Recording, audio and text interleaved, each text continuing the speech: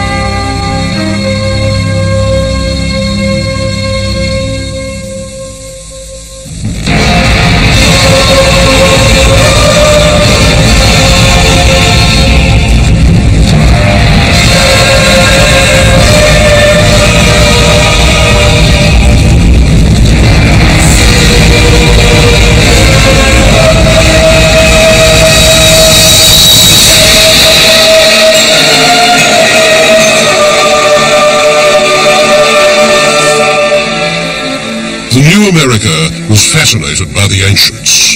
Classical Greece, Republican Rome.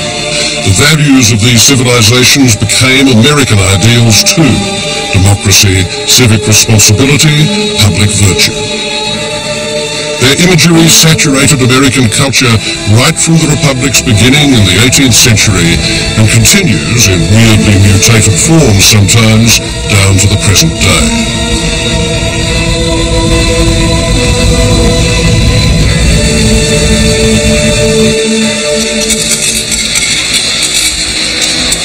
What would the Founding Fathers have made of this modern site of American classicism, Las Vegas? To them it would have seemed eerily familiar and yet scarcely recognizable. They thought the classical column held up the Republican temple of virtue. We prefer it to support the popular palace of middle-class sin.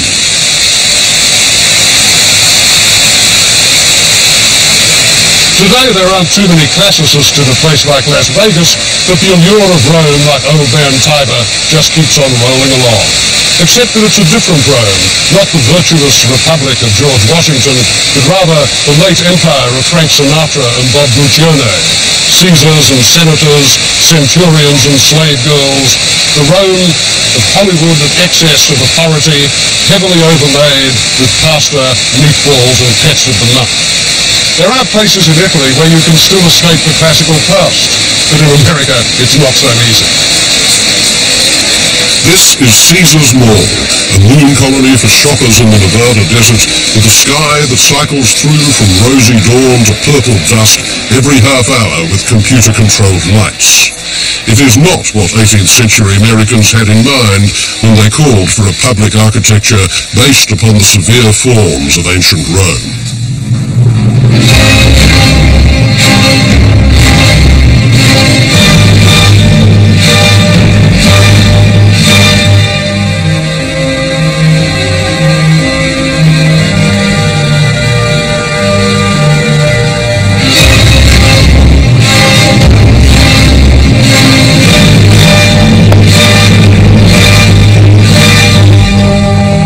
The new republic was weak.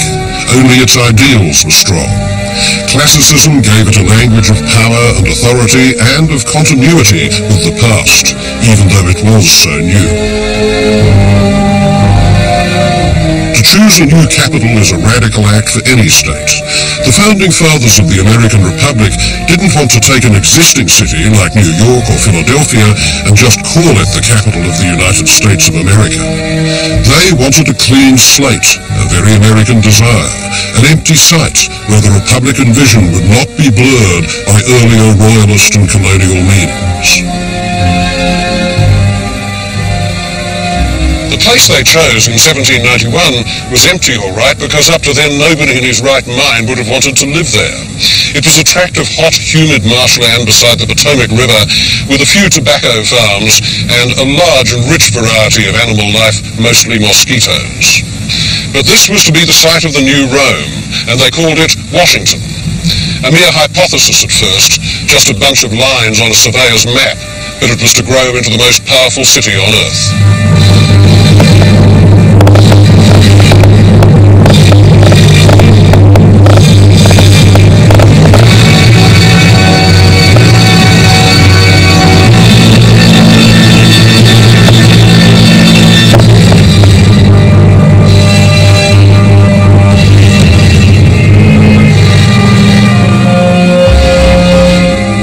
The ambitions of the revolutionary leaders, among them George Washington and Thomas Jefferson, were large, and they found expression in the plan for the capital of the new republic. It takes its form from the greatest metaphor of royal autocracy in France, the Gardens of Versailles, designed by Lenôtre for Louis XIV in the 17th century. Washington's designer was also French, an engineer named Pierre L'Enfant.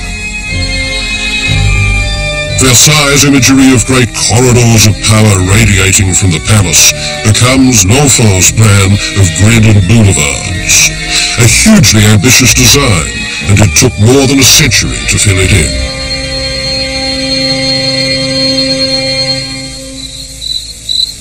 And yet this ambition allowed the Founding Fathers to show how they rejected the Englishness that was all around them.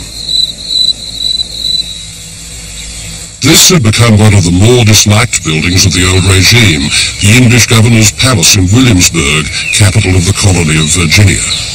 Its architecture is English, not French, in origin. The balcony signifies government by proclamation, the governor issuing his orders from above to the king's subjects below.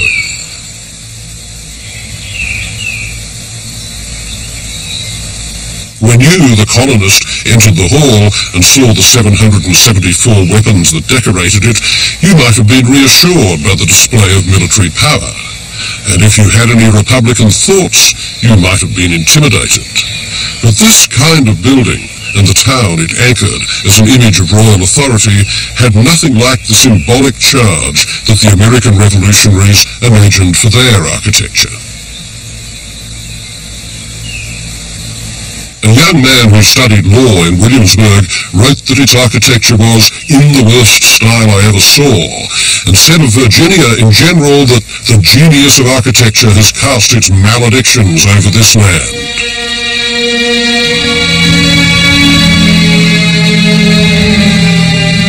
This was Thomas Jefferson, and he would become the third president of the United States. But he was an architect before the Revolution. His father gave him a classical education, a political background, and thousands of acres of rural Virginia.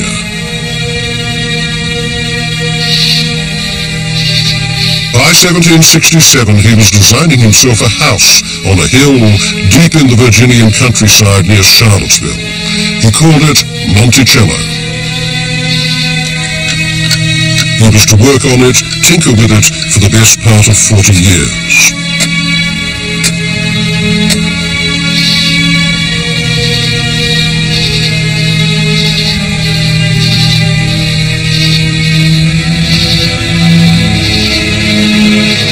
Monticello was pervaded with enormous aesthetic ambition. It was also this great amateur's spiritual centre, his hearth, and his refuge from the painful stress of political life.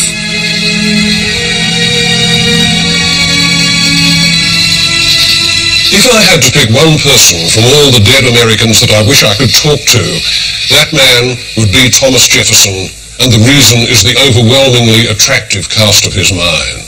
He was one of those rare people who want to build everything up from first principles and do it without a trace of fanaticism or self-pity or cant. He was the living proof of William Blake's dictum that energy is eternal delight. He was revolutionary, statesman, diplomat, president, constitutionalist, educator, farmer, botanist, and the founder of American architecture. Reading him, you feel his enthusiasm and curiosity on your face like sunburn. He lived far beyond his means and was constantly in debt from the huge sums that he spent building and furnishing Monticello. And under the surface of the 18th century Whig reasonableness, there is something immoderate and crazy about Jefferson, and very important from my point of view, he was the patron saint of all do-it-yourselfers, a fact to which Monticello bears witness. He was always looking for details of convenience. The portholes in the wall up there above his bed are there to ventilate his winter wardrobe. He designed a machine to make copies of his letters, and he wrote about 18,000 of them over his lifetime. He designed a clock to record the days of the week as well as the time of day. Cannonball weights moved down the walls past the day markers. Unfortunately, the hall of Monticello wasn't high enough, so he had to cut a hole in the floor and put the rest of the days in the cellar.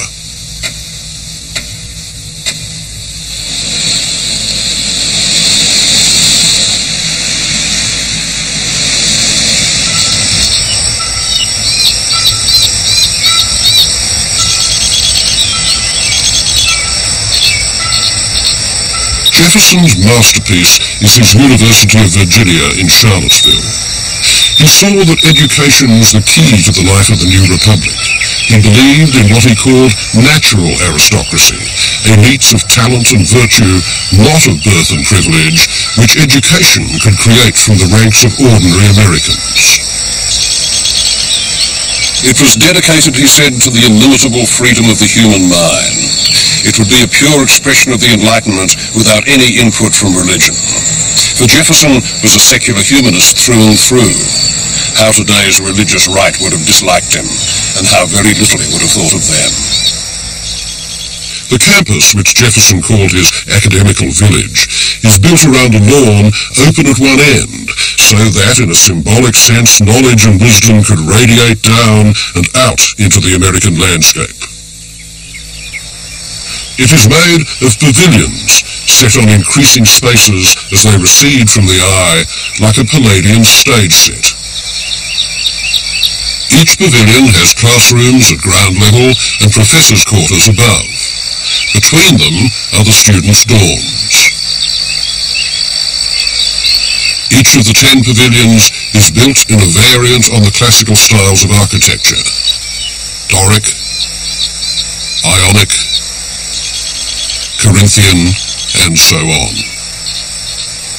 The pavilions, said Jefferson, are cubic architecture, but the climax of the project, the rotunda, begun in 1823, he called spherical.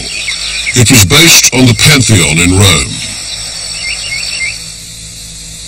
Within is the library, the round cranium of the university, literally its brain. Light floods it from the round skylight above, representing the power of nature. The books radiate the power of reason. Originally, Jefferson wanted to take this metaphor further by painting the dome sky blue and having gilt planets and stars moved across it by a sky clock. Even without that, it's a pristine space, a precinct of intellectual light, clarity, and harmony. To me, this is the most beautiful room in America. Once you've seen it, you understand why Jefferson wanted to be remembered not as President of the United States, but as the author of the Declaration of Independence, the founder of religious liberty in Virginia, and the designer of this university.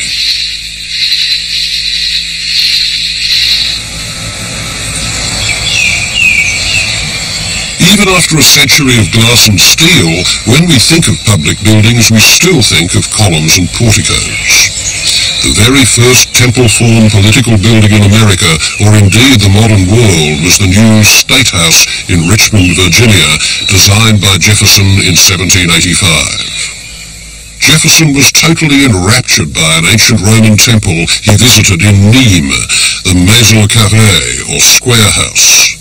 "Here I am, madame," he wrote to a friend in Paris, "gazing whole hours at the Maison Carrée like a lover at his mistress." He had a stucco model made of it and shipped it back to Richmond, and he bullied the legislature into accepting it as the basis of the new design.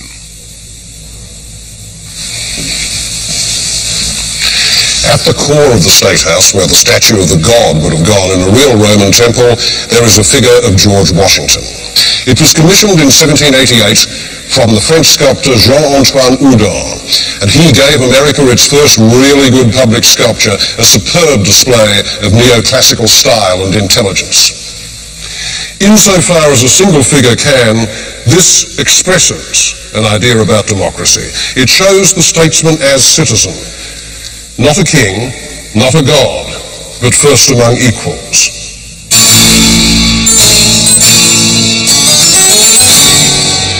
Jefferson specified that the size should be precisely that of a man. Anything bigger would be pretentious. So we don't see Washington as victorious general. He's a new Cincinnatus, the Roman hero who was called from civilian life to lead the army and return to his farm after victory. He leans on a bundle of rods, the Roman fasces, each rod a state, their union connoting strength. His sword is sheathed, and then there's the plough, the symbol of agrarian virtue and the planting of a new political order. Houdon's final touch, a marvellous one I think, is Washington's missing button. It lets you know that he's not a stickler for protocol. Democracy in dress.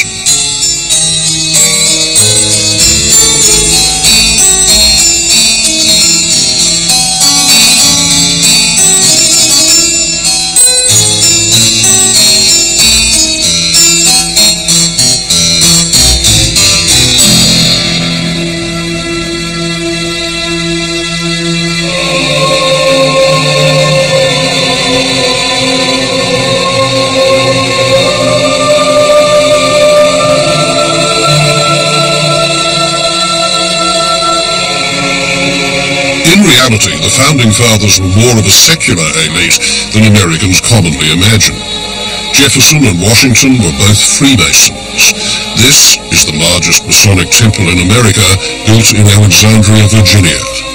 It's modeled, supposedly, on Solomon's Temple in Jerusalem and dedicated to George Washington, whose flame is kept alight by the keepers of the shrine.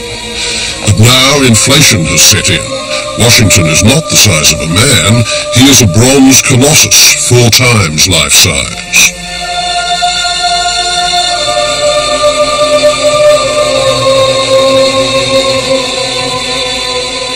George Washington, of course, was the most prominent Freemason. Harry Truman was a devoted Freemason. He dedicated a statue of George Washington in 1950. Over 50% of those who signed our Constitution were Freemasons. Over 50% who signed the Declaration of Independence were also Freemasons. And we have had 14 presidents documented as being Freemasons. And their conduct in office pretty well indicates to most of us that they have had good moral training, which probably was the result of the obligations that they assumed when they became Masons. Masonic imagery was so important in the politics of the American Enlightenment that it even found its way onto the dollar bill, the eye of universal knowledge above the pyramid with the motto, A New Order of the Ages. In the 20th century, it would be lampooned by the American Dadaist Man Ray with his satirical sculpture made from a metronome called Object to be Destroyed.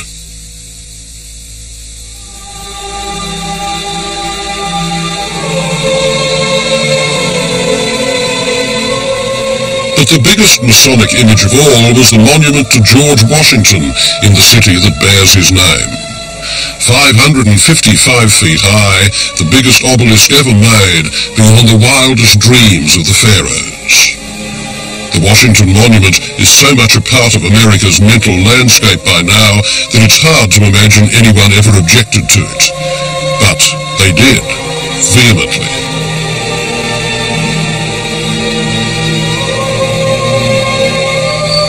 The The political fuss and bother over the designs was so great that this one wasn't actually approved until 1848, nor was it finished until 1885. And in the meantime, every imaginable faction got in on the act.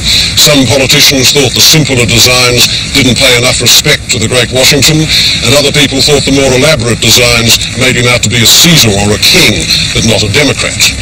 At one point it was even proposed that all the surviving veterans of the Revolutionary War of 1776 should somehow or other be brought to Washington, where they would each fling several shovelfuls of earth on this site, thereby creating a large mound over the memory of the great man, a kind of national anthill. But in the end, an army engineer came up with a perfect and abstract form with a steam elevator inside to get people to the top, the tallest stone structure in the world. Its critics compared it to a stalk of asparagus, and Mark Twain thought it looked like a factory chimney with the tip broken off. But it is also a colossus whose figure is absent, sublimated. Its impersonal beauty takes your breath away. It's the midpoint between the first heroic style of America, neoclassicism, and the last one, minimal art.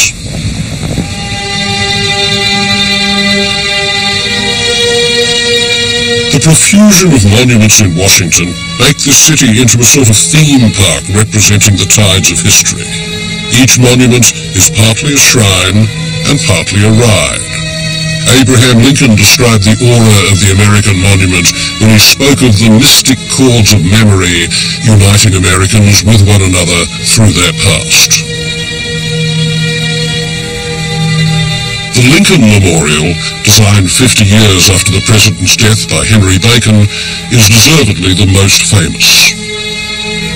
Its colossal figure of Lincoln by the sculptor Daniel Chester French sits enthroned in a temple like Zeus, gazing down the main axis of the city towards the Capitol. When you move into that great memorial and you look up and you see the statue of Abraham Lincoln, it's impressive.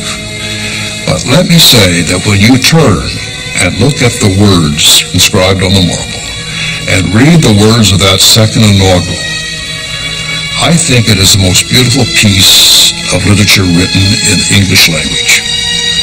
I can hardly read it without tears because of what he was saying to the people. Remember, in Britain, you have the pageantry, you have the monarchy, you have all of this that is a glue to society. It brings people together. It creates community. And we're trying to do that with our architecture, at the same time maintain our democratic concepts and ideals. I have a dream that one day this nation will rise up. Monuments live by use and die by neglect. The world is studded with dead monuments. The Lincoln Memorial was revived by civil rights rallies 30 years ago when Martin Luther King and hundreds of thousands of African Americans transformed and refreshed its meaning. This was doubly ensured by television, which for so many Americans is the main organ of social memory.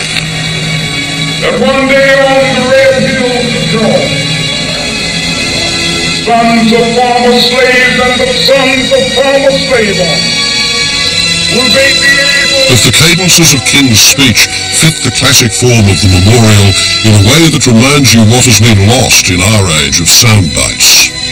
The speed and pseudo-intimacy of TV have killed the classic ideal of the heroic monument, just as they destroyed great rhetoric.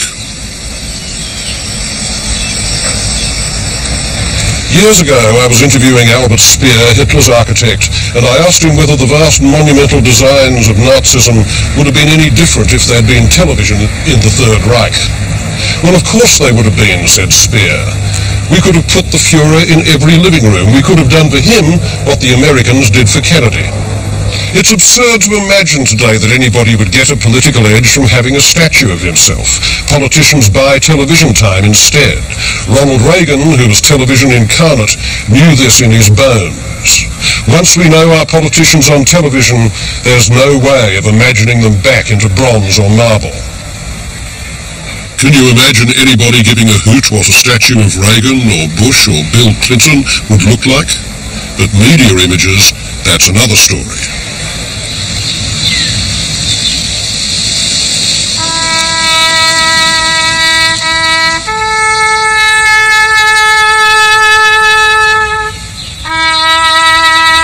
The last completely successful American memorial commemorates the American dead of the Vietnam War.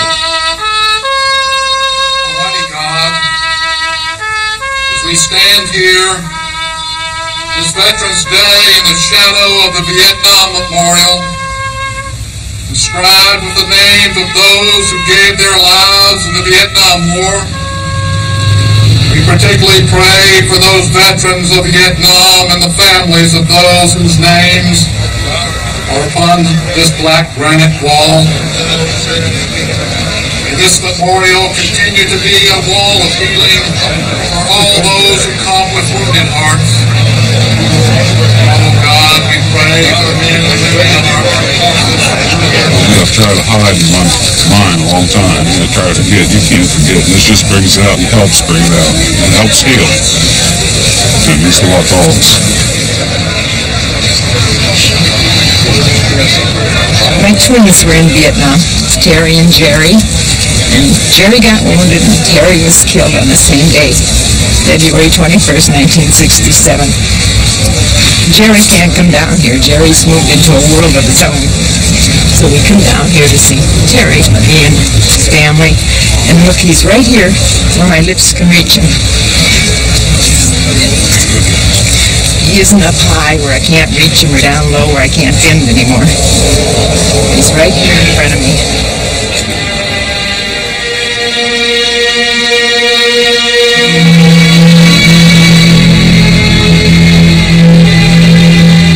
It was designed by a young, unknown woman, an architecture student called Maya Lin. And before its dedication in 1982, it ran into a barrage of criticism as fierce as the objections to the Washington Monument a century before. Right-wing critics attacked it as a slur on the memory of the dead. It was furiously denounced as a black gash of shame. Those polished granite walls, below grade, bearing no effigies or mottos, but only the names of the 58,000 American dead. The living see themselves reflected in those walls, visually united with the dead. They take rubbings of the names. They leave flowers. It has become a tremendously charged focus of memory, transcending the bitterness over the most divisive war that America had fought since the Civil War itself. It is the best public sculpture, the most loved, the most consulted, made in America in 50 years. A monument without figures, only names, completely the reverse of traditional depictions of heroism in war.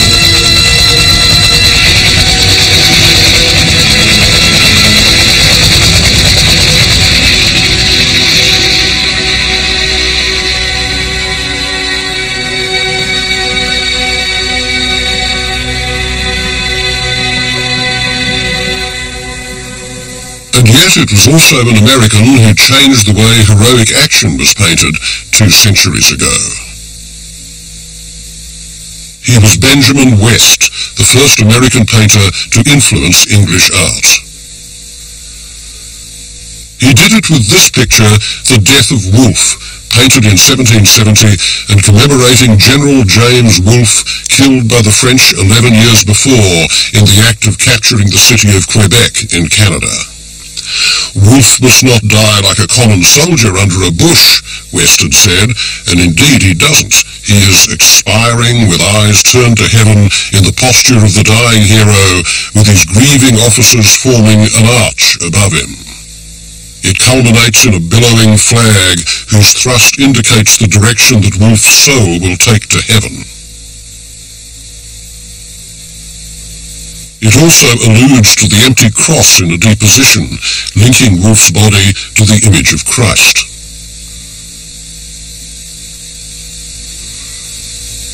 On the left is his second-in-command, and with him are an American Ranger scout in the green coat, pointing towards the defeated French, and a thoughtful Indian sitting on the ground. There were no Indians with the English forces at the Battle of Quebec, but West brings this Mohawk warrior in to signify natural nobility, contemplating the heroic sacrifice of another tribe.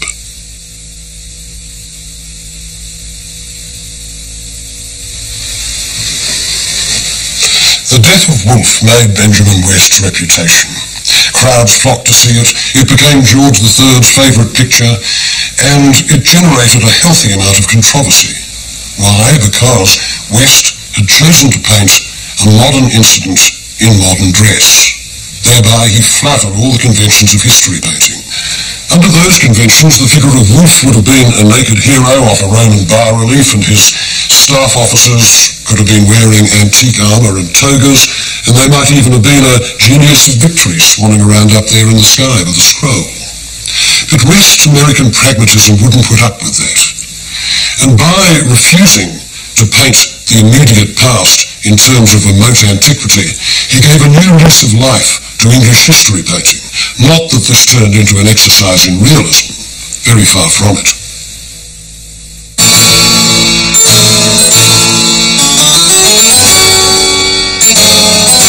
Benjamin West had been thought a prodigy ever since he arrived in London in 1763. After Sir Joshua Reynolds, he became the second president of the Royal Academy. Not bad for a self-taught Quaker's son from Pennsylvania. No American artist, at least until the 1980s, had ever been more immovably convinced of his own genius. In his Academy self-portrait, you see a man who, at the age of 12, had announced that, "My talents will make me the companion of kings and emperors." And as a matter of fact, it did. He became George III's favourite painter.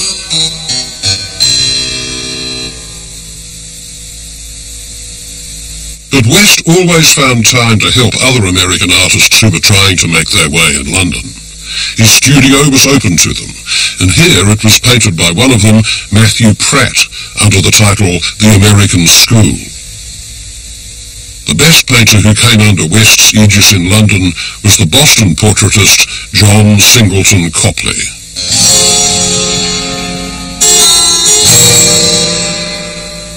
Copley was Boston Irish and born poor. His mother ran a tobacco shop, and he had to pull himself up by the bootstraps in what was, from the viewpoint of painting, a desert. Boston had no professional painters of any standing, and they were seen as craftsmen, like tailors or cobblers, which, Copley admitted, is more than a little mortifying to me.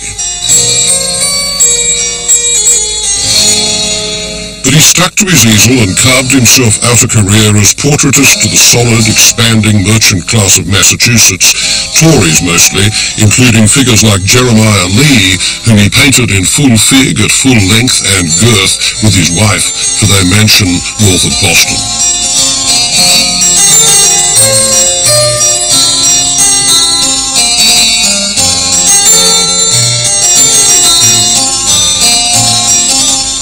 Copley's career really begins with this little portrait of his half-brother called Boy with a Squirrel. He was 27 years old when he painted it, and he knew that his best hope of breaking into a wider professional sphere lay in London, and specifically with Sir Joshua Reynolds. Without the support of such people, he would always be a provincial. But with their support, he could go anywhere. So he put all his acquired tricks into it. The sheen and reflections on that mahogany table, the minute rendition of the hairs of the little glider squirrel, the glitter of the gold chain, and the rosy flesh of his half-brother's face. He sent the canvas off to Reynolds in London, and after an agonizing wait of several months, word came back that the great man approved. Something really new, it seemed, had come out of the American wilderness.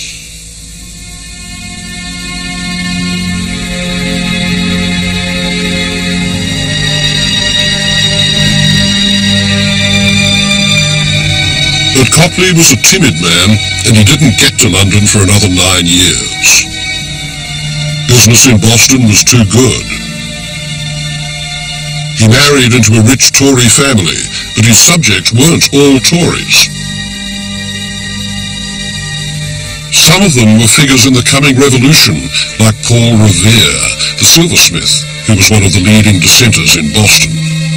Copley's portrait of Revere is a manifesto of democratic American pride in skilled work, the radical as craftsman. No finery here, he sits in his shirt sleeves, thinking, confronting you. The stolid dome of his head rhymes with the teapot that he's holding. Sober, workmanlike, materialist, obstinate, those are the adjectives for Copley, and nowhere more than in this portrait of Washington's aide and future governor of Pennsylvania, Thomas Mifflin, with his wife, Sarah. Very plain, the only note of bright colour being a little flower on Sarah Mifflin's bodice. This is marriage seen as enlightened equality. Conventional 18th century portraiture had the wife looking admiringly at her husband. Here it's reversed. Sarah Mifflin fixes us with a slightly questioning gaze, while her husband looks at her with manifest pride. An ideal republic of two. Copley never got better than this, and American portraiture seldom did.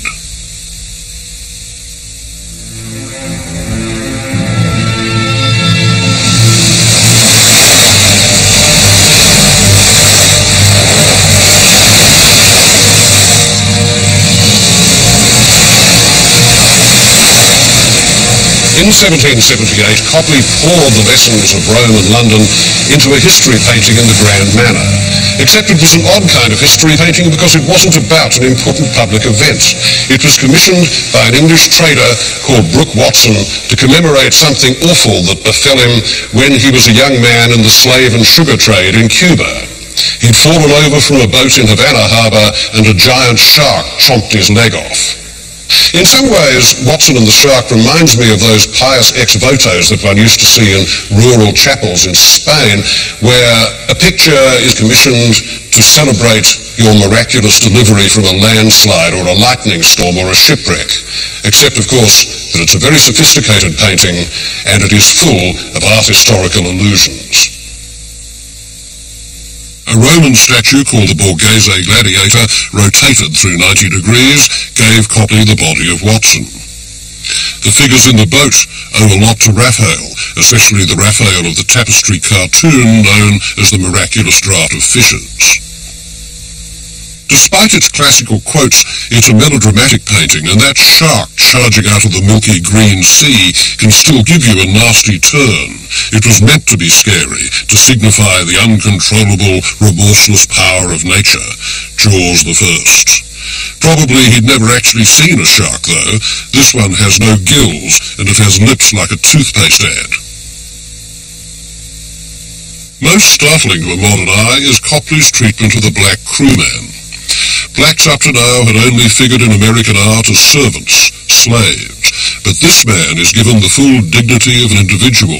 He anchors the composition, he holds the line that is to be thrown to Watson, and in his calm and apparent concern, he acts as a sort of Greek chorus to the horrific event, on equal terms with the whites.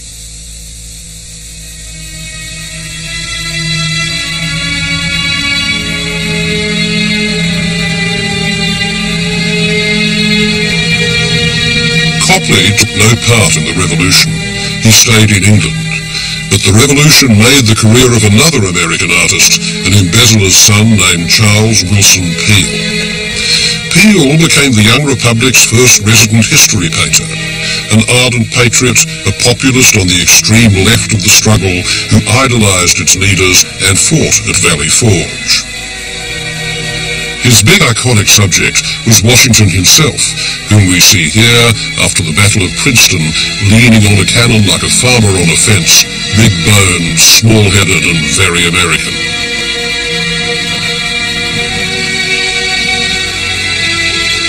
But Peale wasn't just a painter.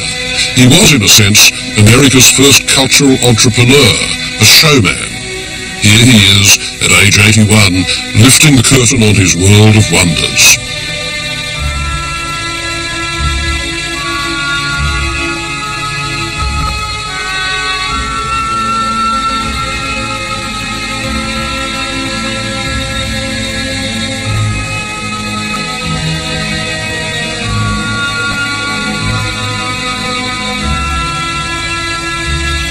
Peel invented the American Museum to bring into being, as he put it, a world in miniature, showing the natural marvels of America. What would it do? It would improve the Republic. As ours is an age of discovery, he wrote, every experiment helps to expand the mind and make men better, more virtuous and liberal. One such discovery would help change American ideas about America's own prehistory. Not all Americans liked the newness of the New World. They would have preferred to be able to point to something at least and say, this is truly certifiably old. And after 1801 they could, because in that year some people digging in a glacial bog in New York found the remains of a gigantic prehistoric animal, a mastodon. Now today every kid knows about fossils, but 200 years ago the very idea of an extinct species didn't exist. Yet there it incontrovertibly was, older than any human artifact and certainly different to any living animal. It implied a new conception of geologic time, and this so excited Peel that he rushed to the site and took over digging the thing up. In this picture, the exhumation of the mastodon, Peel depicts the critical moment when a violent thunderstorm threatened to flood the pit in which the skeleton lies. In the pit, there's a buzz of wet activity. A half-naked worker triumphantly holds up a mastodon bone. On hand are Peel and his own children with an enormous drawing. They're there to witness the great moment and will themselves carry on the saga of American self-discovery.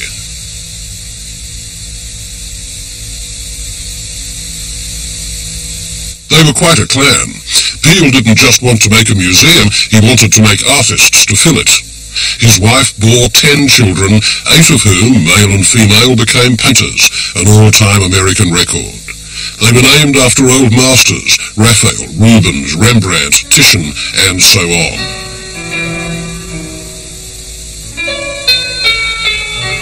Such tricks of illusion became Raphael Peel's own stock in trade. He was the first American to devote himself to still life painting, recording every pore and highlight on the skins of fruit with a fine brush and almost enameled paint. These are the actual objects that he used as models. With Raphael begins an ultra-illusionistic vein in American art that would later become enormously popular in the 19th century because the public liked to think of the artist as a sort of trickster, a con man.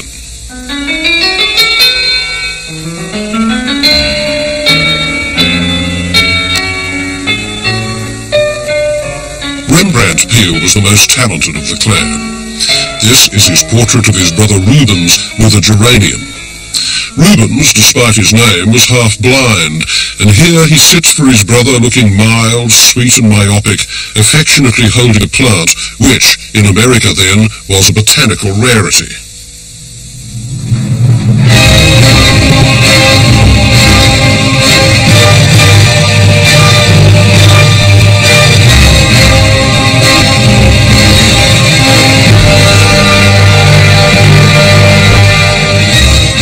The Peel children grew up in an ever more confident nation. The English attacked America again in the 1812 War and once more were beaten. This prompted a wave of nationalistic fervour and with it a desire for ever grander state architecture.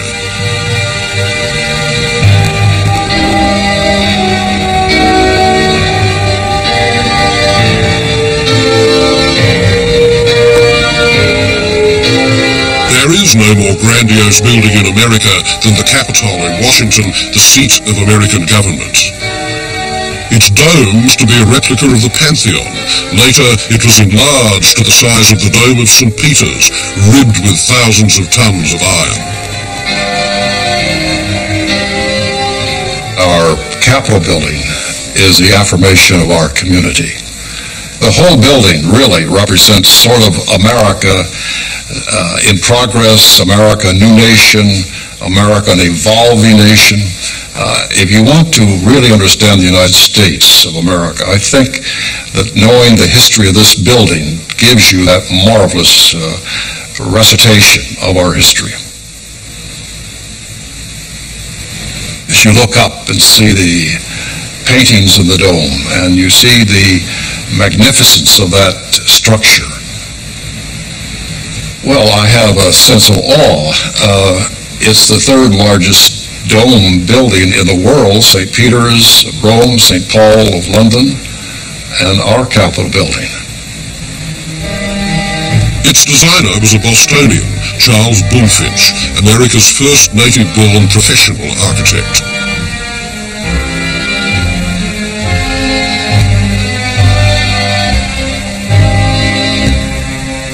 In the rotunda, Bulfinch left room for 8 huge murals of scenes from American history. Now, at this point, America didn't have a great deal of history, but its leaders felt that historical paintings in the grand manner would have an improving effect upon future generations. And only one man seemed right for the job. Bulfinch's friend, a pompous, irritable, deeply patriotic, and moderately gifted artist called John Trumbull. Congress commissioned him to paint 4 moments from the American Revolution, and he finished the job in 1826. They are large, and what inspiration they have is spread fairly thin. Competent and worthy are the words that spring to mind, I guess. 2 were political, George Washington resigning his military commission, and, most famous of all, the signing of the Declaration of Independence, which a sceptical congressman, irked, no doubt, by Trumbull's huge fee of $32,000, and objecting, as congressmen still do, to the spending of government money on the arts, called the Great Shin Piece because of its forest of 18th century calves.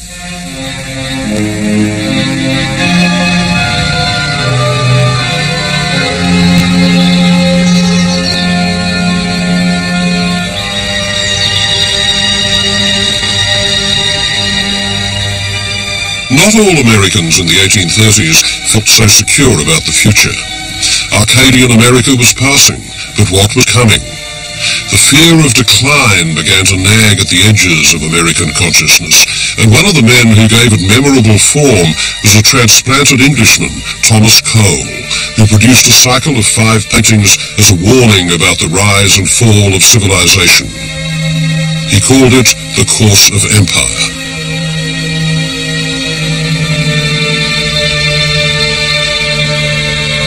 The first phase he called the savage state, primitive hunter-gatherer culture in the wild.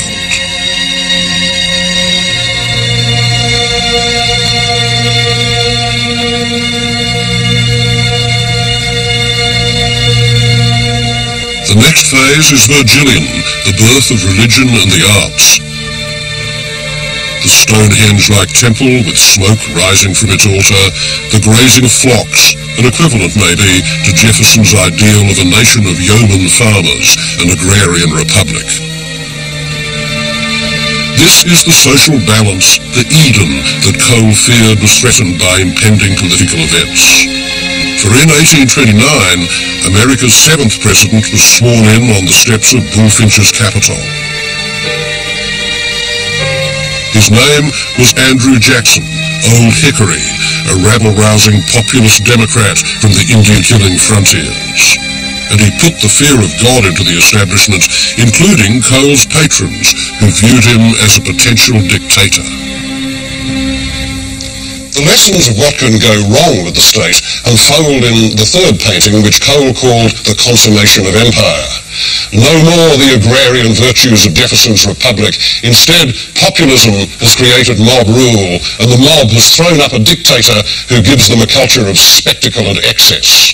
And, in triumph across the bridge, here comes Caesar, followed by his train of subservient intellectuals and bought senators. Cole didn't actually give him Andrew Jackson's face, but he didn't feel he needed to because he thought the moral would be clear enough. There is something rather pretty about Cole's version of the awful delights of imperial Rome. No orgies. But he clearly had a great time doing the architecture of this marzipan city, column by column. In its nutty grandiosity and bathroom-like newness, it looks forward to Cecil B. DeMille, and he hints at what is coming. Those little children have learnt about aggression. They're staging a naval battle in the marble pool, and a boat is sinking. So when they grow up, these bellicose little beasts bring down stage 4, destruction. The empire is corrupt. It has fallen to the barbarians amid scenes of rape and pillage and mayhem under a stormy sky. Cole's viewers at the time would have thought of Edward Gibbon's decline and fall of the Roman Empire, and perhaps of the English burning Washington.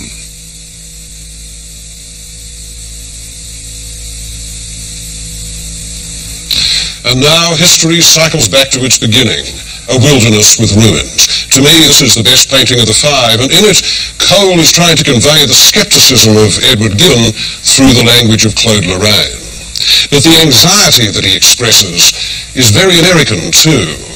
It's going to turn up at intervals all the way through American history, and especially much later in the Cold War.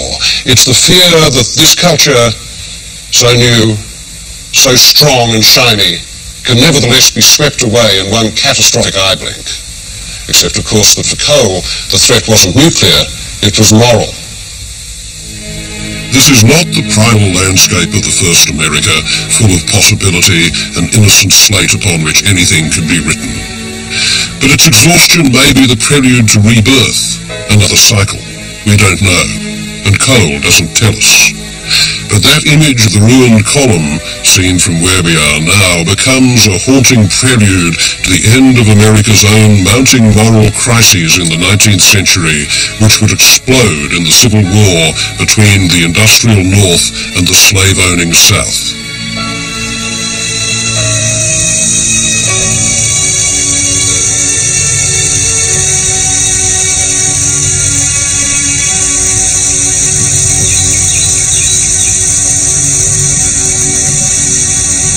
This is Oak Alley Plantation in Louisiana, and it reminds you of how the most extreme uses of architecture as a fantasy about classical civilization were being created here in the Deep South.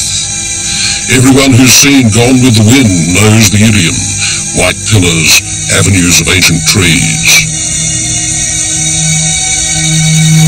Now, ancient Athenians didn't live on this scale, but industries like King Cotton created tremendous wealth, and since these planters believed their true model was the slave-owning elite of ancient Athens, they built as they felt the Greeks would have done if they'd had the luck to be born Americans.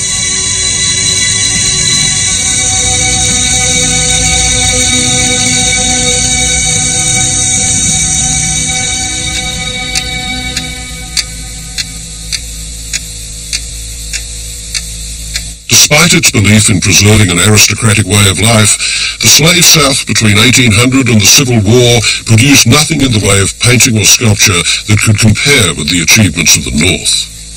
It was the songs of the slaves that would create a new American music by laying the deep roots of the blues and of jazz.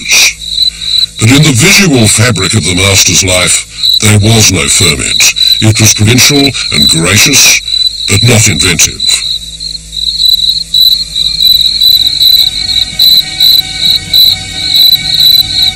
Stagnancy was built into Southern culture in all areas except architecture. There, the longing for a classical past still functions as a powerful image of nostalgia.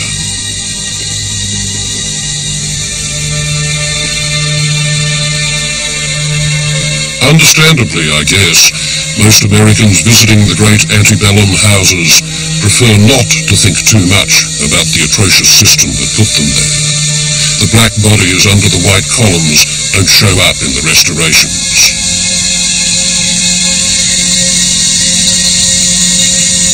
Yet Charles Dahlgren, who built Dunleith House in Natchez in Mississippi as his town residence in the 1850s, didn't feel that he had anything to hide. Like all his fellow planters on the eve of the Civil War, he was completely convinced of the immutable rightness of slavery and of what it brought them. This place isn't a mask for anything.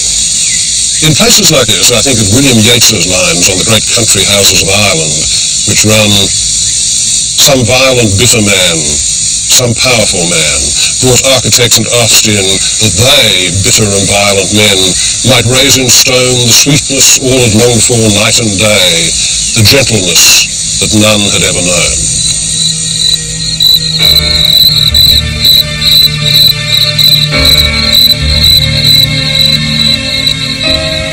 This was once a colossal plantation house near Jackson, Mississippi, burnt to the ground in the Civil War in 1864. An American pastrum, worthy of Piranesi, or perhaps of Thomas Cole. The end of empire, and also maybe the end of the Jeffersonian belief in classical architecture as the sign of democracy.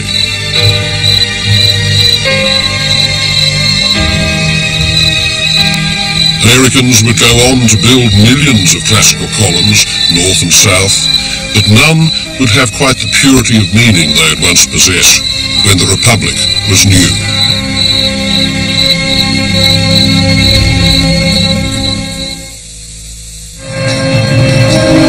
Visit American Visions at PBS Online and further explore the American experience through art at the address on your screen.